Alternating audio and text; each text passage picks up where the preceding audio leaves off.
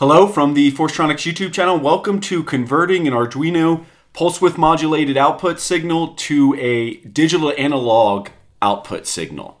And that's exactly what we're going to do in this video. I know I mentioned Arduino. Even if you're not using Arduino or not familiar with Arduino, this video will be useful for you as well if you're just trying to take a PWM on a different type of microcontroller and use it as a DAC output. Of course, though, I'm going to show some code examples that'll be Arduino specific in this video.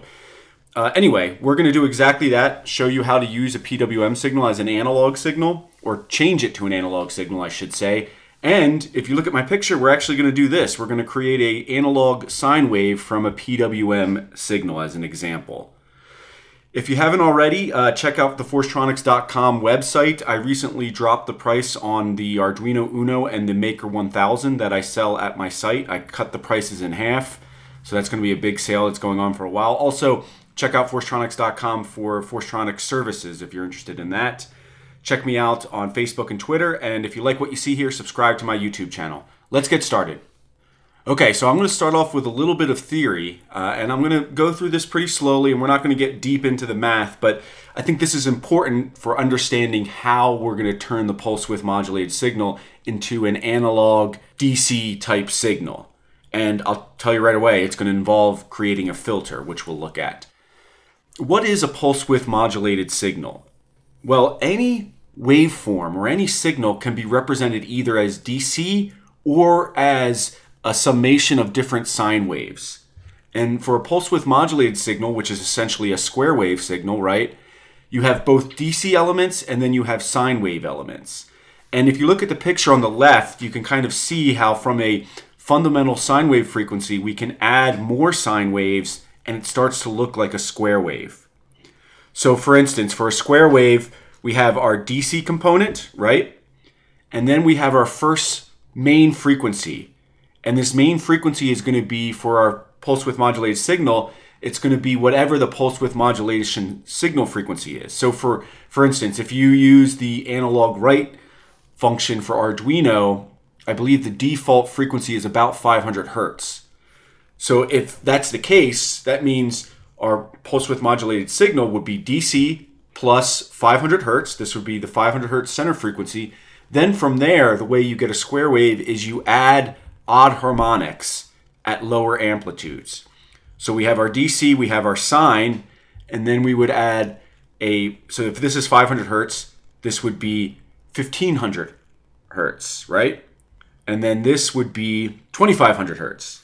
So it's the odd harmonics going out. And now if we had a perfect square wave, which there's no such thing as a perfect square wave, but if we did have one, this would just go for an infinite, right? You would just keep adding these odd harmonic sine waves.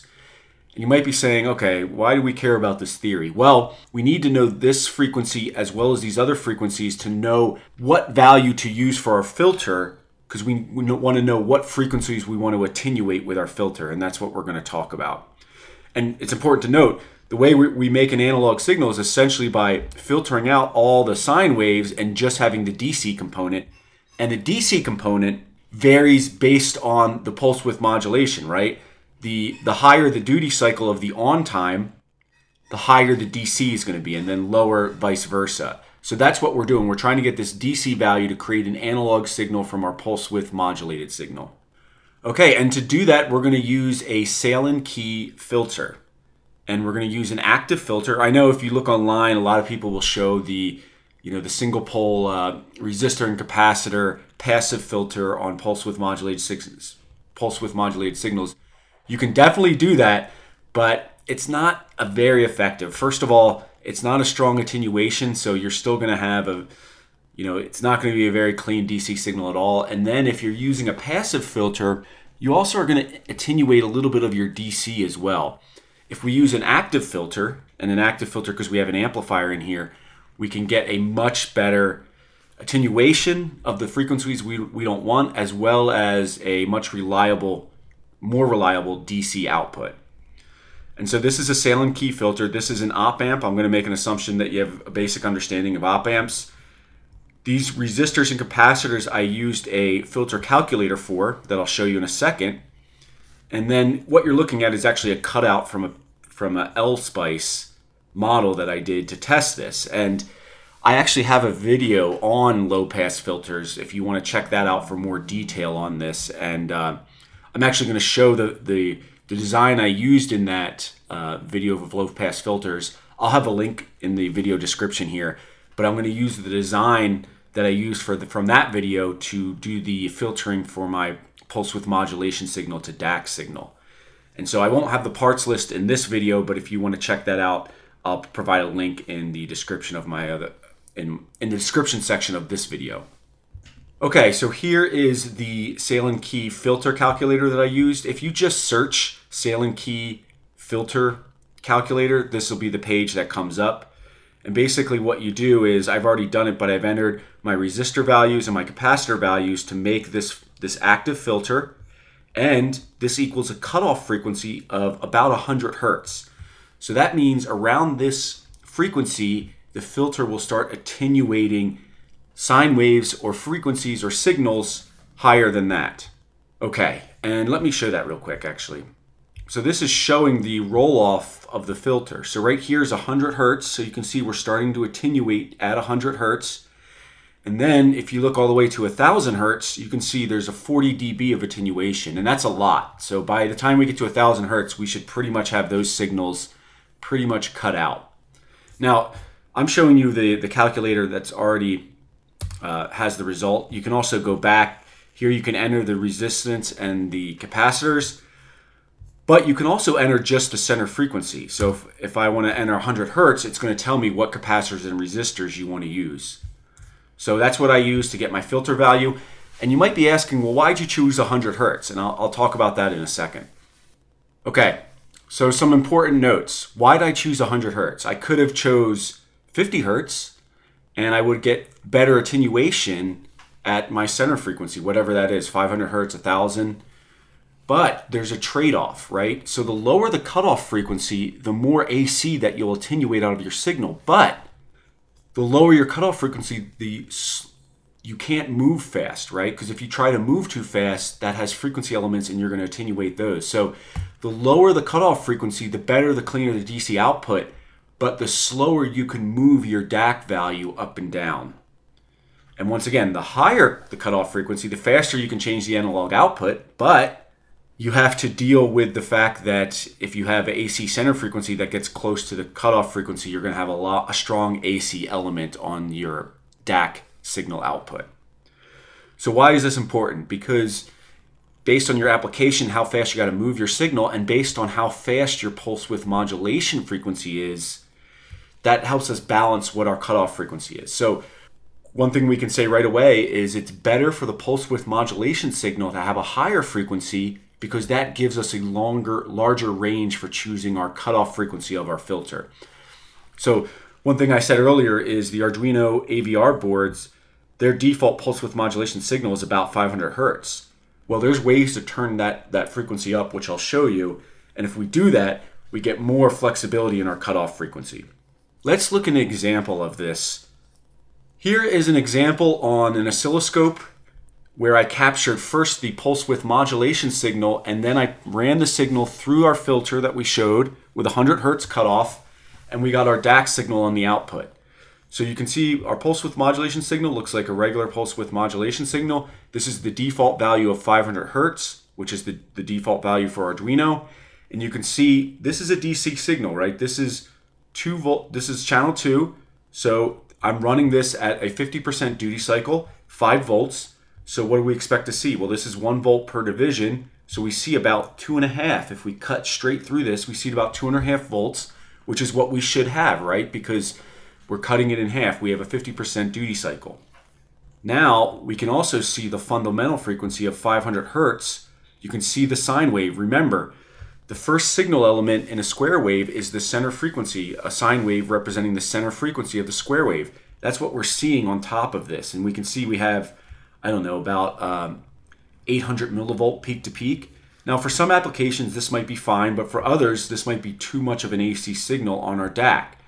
So how do we prevent this? Well, if we turn up our pulse width modulation signal, I'm still using the same filter and the same hardware. All I did was turn up my pulse width modulation signal to 31 kilohertz. So here it is, and all of a sudden our DAC signal looks much cleaner. We can still see some noise on it, but it basically looks like a DC level here. And once again, 1 volt per division, so we see about 2.5 volts. That's what we expect to see, right? So here we just changed our pulse width modulation signal into a clean DC signal. Next, let's look at actually creating a dynamic DAC signal where we're constantly moving it up and down, and we can see some of the trade-offs associated with that. Actually, before that, let me show you my Arduino code, and then we'll look at the video with a more dynamic example using the filter. Okay, here is my Arduino code. Basically, I declare some variables up here. Here is what I'm going to set my pulse width modulation example signal for, and this is the one you saw earlier, 127, which is essentially a 50% duty cycle. Here is pi times 2, because we need this for doing we're going to do, I should mention, we're going to do a sine wave example with our DAC. We're going to turn our DAC output into a sine wave. And so I need pi. We're going to use 100 samples to do it. Here's the array we're going to store our samples in, and this is a count for just executing the waveform that you'll see here later. So I'm creating 2 pulse width modulation signals, one on pin 10. This is just going to be the standard one that you saw with the 50% duty cycle, and then one on pin 4.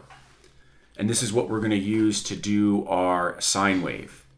This function right here, I'll show it later. I got this from the Arduino website, but it's a function that allows you to change the frequency of the pulse width modulation signal. And I'll show you that function later. But basically, this represents pin 10, and then 1 means set it for the highest value possible, and that's what we saw, 31 kilohertz. And then they have a bunch of other settings you can do, whether it's 500 hertz, and a bunch of values in between. Then I do the analog write. Oh, actually I was testing earlier and I did a 0 value, but for our example I was using 127. Now these variables I'm going to use for building the sine wave, and I'm not going to go into the math of a sine wave, but the idea is here's where I'm building my sine wave, and I do a for loop to do 100 samples, and this is where I'm storing the waveform. And so I do first my internal calculation, and I equal it to the variable in, and then I feed in into the sine function. Now you might be asking, well, why are you doing plus 127.5? The DAC is 8-bit, the pulse width modulation signal for Arduino is 8-bit. So that's 255, 0 to 255. 127.5 is half of 255. Arduinos can't put out negative voltage. A sine wave will have a negative and positive element. So what I'm doing is adding this to it so it raises the sine wave so it never goes below 0. All right, then I just do the main loop, and I have this function called bitbang PWM, and that's what I'm going to use to print out my waveform samples. So why do I say bitbang? Because I'm actually going to make a pulse width modulation signal. I'm not going to use the built-in capabilities of Arduino.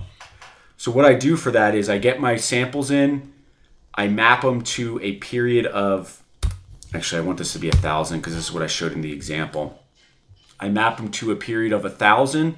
So with 1,000, I'm using this micros function. So this is really 1 millisecond because I'm using micros. And what I do is I say, how long does this pulse width modulation signal need to be on? What's its duty cycle? And then I say, start a timer, go high on the output, and wait until the duty cycle is over, then start another timer and go low. So I'm creating each pulse width modulation cycle, I almost said by hand, but obviously not by hand, by manually. Let's say manually. And that's going to allow us to do a dynamic change to create a DAC output. Okay, lastly, this is notes on the function that I pulled from the Arduino website. I forget who made it, but whoever did that, great job. And they talk about this function and using it. And this is going to allow us to set our pulse width modulation frequency. Now, and this is what we're going to use on pin 10. And this is what you saw in the pictures that I showed you when you saw the 500 hertz. If we want to do 500 hertz, we would do 64, or I showed you 31K. Now it's important to note that if you use this function, other things in Arduino will stop working. And this is what these notes are explaining. And I'll have this code on my blog if you want to cut and paste it. But also here's the link to the code on Arduino, on Arduino's web pages. Okay, so that was a quick run through of the code. It'll have notes. It has notes in it, and you can grab it from my website. All right, now we're going to see a video of creating the sine wave, our DAC output sine wave from a pulse width modulation signal. So here is my Arduino Uno that I loaded that code you just saw on. We're pulling it from pin 4. Remember, I had pin 4 set up to do the dynamic DAC output.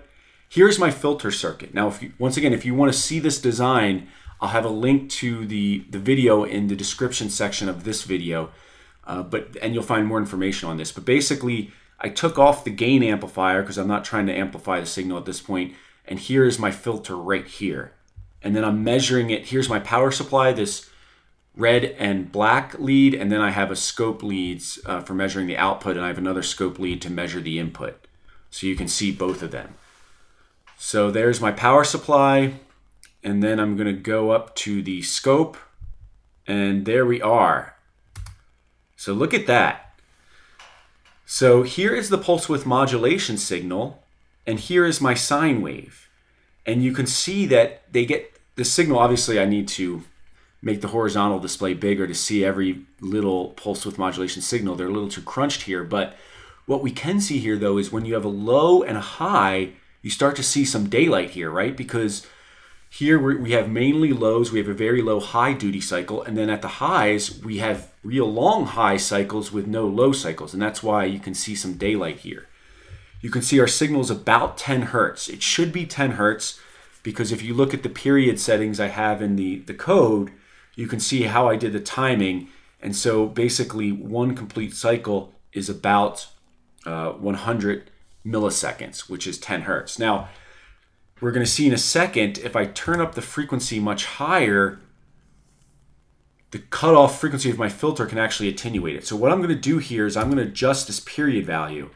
I have it at 1000 right now, which basically equals 10 hertz for our sine wave. I'm going to lower it to 100, and that's essentially going to increase my frequency by 10. So I'm going to go from 10 hertz to 100 hertz. So what I'm going to do now is I'm going to upload this to the Arduino Uno that you saw, and then I'm going to go back. I need to bring up the pulse width modulation signal in a second. There it is. And so what are we looking at? We're now looking at a signal.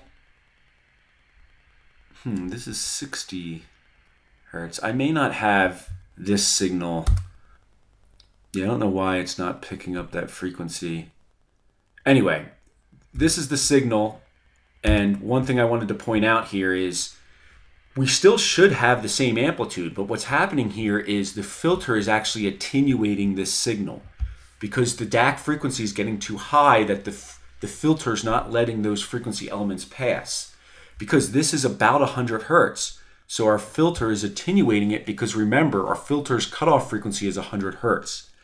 So if I wanted to get 100 hertz sine wave, I'd have to move my cutoff frequency of my filter farther out. So once again, it's all about this balance of what your filter setting is versus what you can do on the output of your DAC. And that's one of the points I was trying to hammer home here. Okay, that's it for converting an Arduino pulse width modulation output to a DAC output. And if you have any tips or comments to add, use the comment section below the video, or if you have a question from the video, use the comment section below. If you like what you saw here, please subscribe to my YouTube channel. Thank you for watching.